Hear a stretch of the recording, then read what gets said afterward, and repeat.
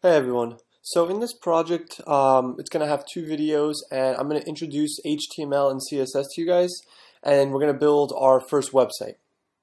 So I'll teach you some really basic stuff with HTML, how to set up a document, and then how to style it using a CSS file. So to get started, you're going to need a folder called first website, and then within that you'll need an index.html file, and then you'll create another static folder, and you'll create a style.css file. So we have these two files. And if you open it up actually, so if you double click the index.html file, you should see nothing because there's nothing on the page right now. So you can actually write something in the HTML file, hello, and you see it on the screen now, hello. Okay, so the HTML file is basically where the content of your website or web application go. This is where you have things like text, links, images, etc. The CSS file is where you style these things. So you can style this link and give it a color, or style this text and give it a color of blue. You can underline it, and you can do all sorts of things. So I'll show you how to set up a proper HTML document and then how to link the HTML file and the CSS file together. So to get started, you need what's called a Doctype at the top, and this is for browsers and engines to understand what kind of document they're about to get. So then you start off and you have these brackets and you write HTML. And so this is how you write most of your HTML. You're going to have this bracket, and then to close off this HTML, you do the same thing, but you put a slash.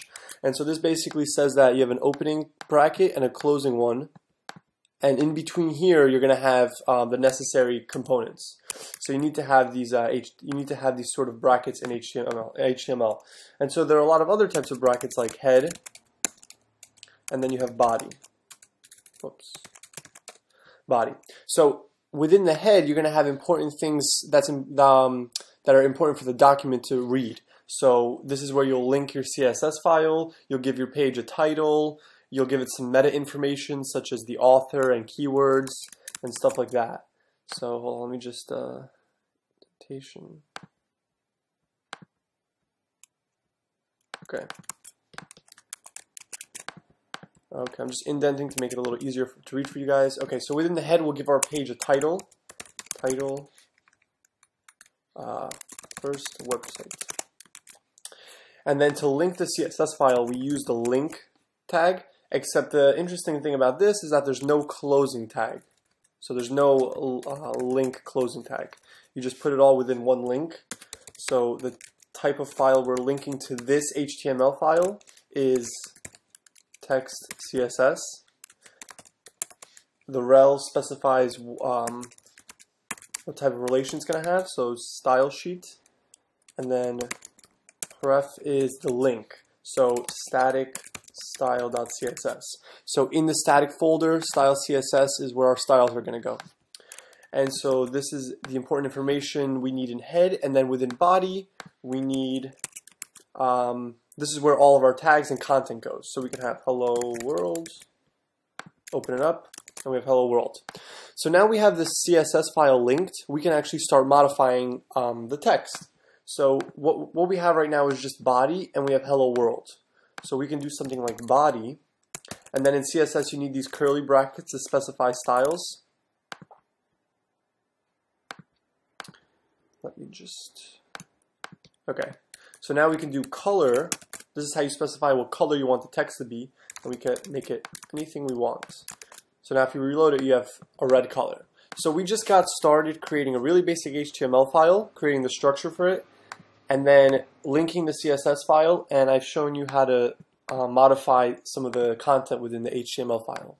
So you have a lot of other properties that over time you memorize, and some you even need to still look up, but you have a lot of interesting things like backgrounds.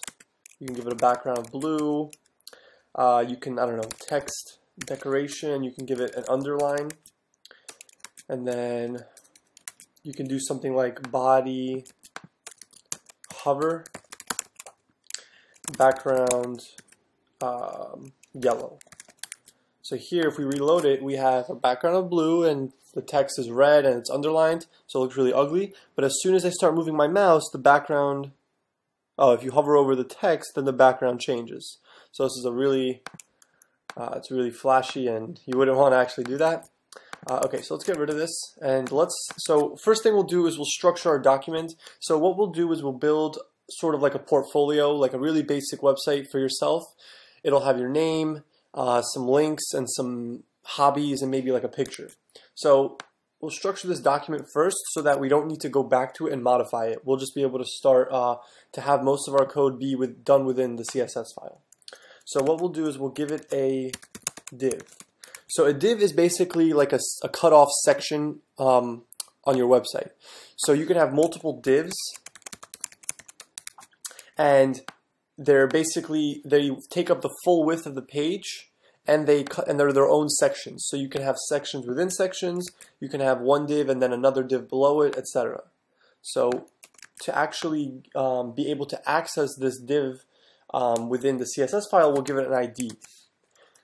We'll name it container, and then within the container we'll have an unordered list. This stands for unordered list, and we'll want to have maybe some links in our header. So now we'll give it a class. A class and a head and an ID are ways to access these elements from within the CSS file. There are some differences in IDs and classes. So classes, for example, you could have multiple classes of the same name within the document. An ID you can only have one of. So you can't do something like this. You can't have a div ID container and then another div ID container. But you can have multiple classes. Oops. You can do this. So I'm just having an ID be the parent element and classes be the children of these parents. Okay, so we'll have an unordered list, and then within the list we'll have list elements, which you specify like so, and we'll write. Okay, so the first we'll have a paragraph element which specifies some text. So within the first list element we'll have our name. So you can put in your name here. Copy and paste this, and within the second one we can put in a link to Twitter or whatever you want, any social media, and then we can have Facebook. So these will serve as links. So to actually make this a link, we use what's called the anchor, and this is how you specify it. So the href is very similar to what we did here. It's actually the where it's going to be taking you to. So here it's actually locating the style CSS file. Here we're actually linking to Twitter. So for now we won't put anything there, and then we need to close this off. So what's great if you have a text editor like Sublime or Atom, they automatically close off opening tags. So as you just saw, when I create an opening bracket and I click the slash, then it automatically closes off the anchor for me. So same thing here. If I do a anchor ref, and it closes it off. Okay, so now if we reload the page, we have Dale Dombrowski, Twitter, Facebook. And if you inspect by right-clicking and then click Elements, you can see the document, how it looks. So like I mentioned before, the div is a section of the website. So if we close it off, we can see the container, it highlights it in blue, it takes up the whole page and it's sectioned off. So now if you click on it, you can see there's a section within the section. So you can see now the highlighting changes. So this is the container and this is the header. Here are the list elements. We're highlighting them in the document, and then you can go within a list element, select the P, etc. Okay. Oh, whoops, I actually messed up here. So these need to be closed off. Shouldn't be open. Yeah, so P. So these are paragraph elements. It'll just be easier to access the text later. Okay, so reload it. So you can see that we have some default styles here. We have these bullet points, and then there's some padding here. We want to actually get rid of all default styles that are given to us from within a browser. So I'm on Google Chrome right now. It has some default styles. Firefox might have its own styles, and Internet Explorer. So there's this thing called the CSS reset. So if you just Google CSS reset, you'll come upon a page like this, meyerweb.com. And what it does is it basically resets everything to 0. So it has no padding, no colors, no line height, and all these other fancy properties. And what you can do is just take this CSS and paste it into here, so you get something like this. And now if you reload the page, you have no styles, which is great. That's what we want. So let's add, so I'll get into designing our web page with our own CSS in a little bit, but let's add some more content. So we have this container here, and we have this header class here. Let's add in a div, another div. We'll give it a class. We'll call it content. This will be where our main content will go. And let's decide. We'll have something like an image. So image source. So this time you don't use a href. You use a source for the image. And like before, you don't actually have to have a closing tag for an image. As you can see, it doesn't work. If you try and close it off, it just creates a div because it's not sure what to do. So you just have to create an image source like this. And then we'll have, let's just say, a paragraph element, which will have some text like, hello world, I am making a website right now. And then we'll have, let's add another unordered list. And have some hobbies. So we'll have something like running,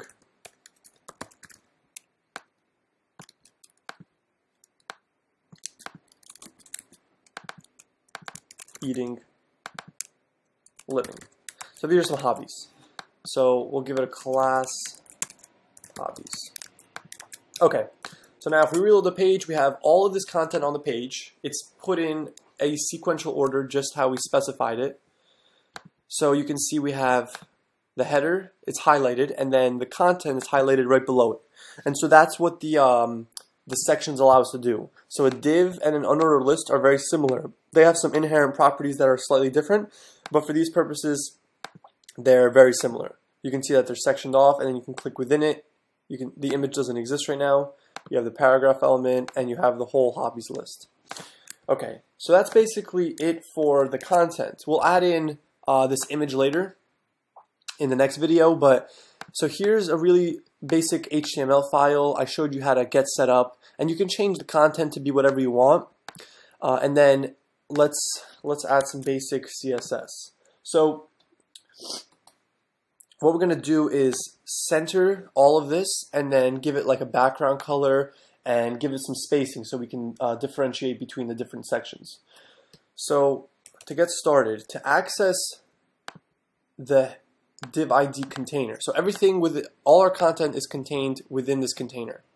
So we can access the whole container because it has an ID. You can see here, ID. To access IDs, you use the hashtag in CSS, and to access classes, you use the dot. So ID container, and you have curly braces, and then here you have all your CSS styles. So what we'll do is we'll give it a width of some arbitrary number, 800 pixels. To center it, we do what's called margin auto. This is a very clever way to center a container. Margin 0 auto.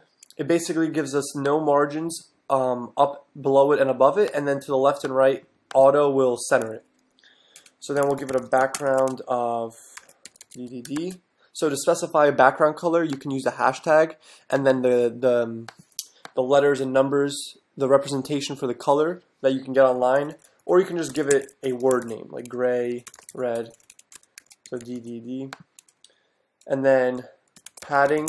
Padding basically pads the container. So let's see how this looks so far. So it's already looking nicer. We basically centered it, gave it a background. We'll add a few more things though. We'll give it a border radius, some number, 8 pixels, and this will round the borders to make it look nicer. And then we'll give it some spacing from the top, so margin top 20 pixels, and then we'll give it a box shadow.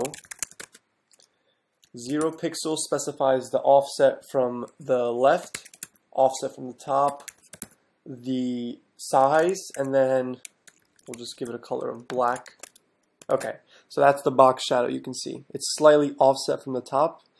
It just looks cool. It looks like it's hovering.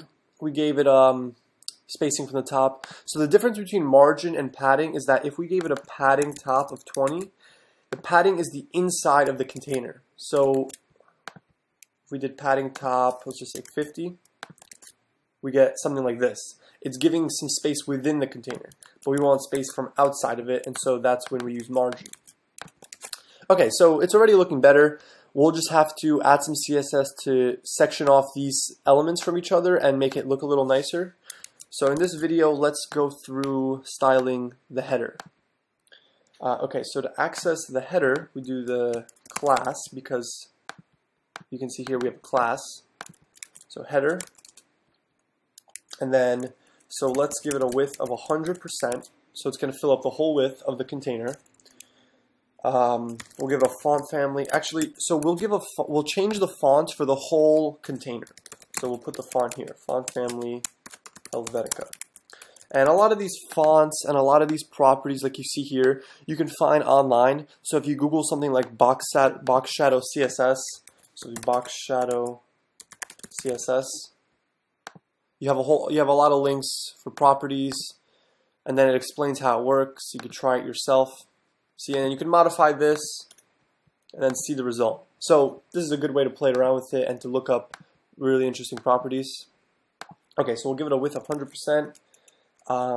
What else? We'll give it a font size. We'll increase the font size to 26 pixels. And then border, we'll give it a border bottom, 2 pixels, dotted, gray. And so what I'm doing here is I'm using a shortcut. So this would actually parse as border bottom size would be 2 pixels, border bottom type would be dotted, and then border bottom color would be gray. But I'm shortening it all into one line. And then we'll give it some padding at the bottom, 14 pixels. Okay, so now if you reload it, you can see that we have some text, it's bigger, and we have this line that's separating it off.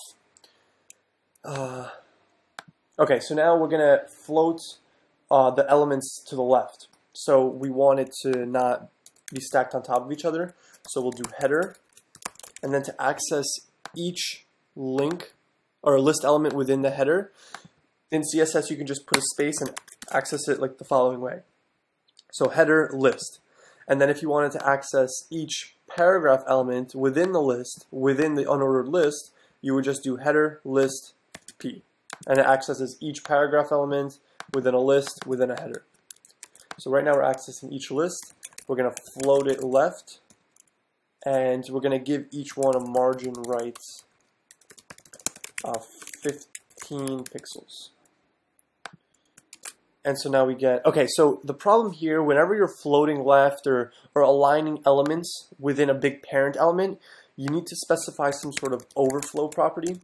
And this basically allows the parent element, in this case is header, to not overflow the list elements. So to basically contain its children within it. So here we just gave it a property of overflow auto. If you reload it now, it works.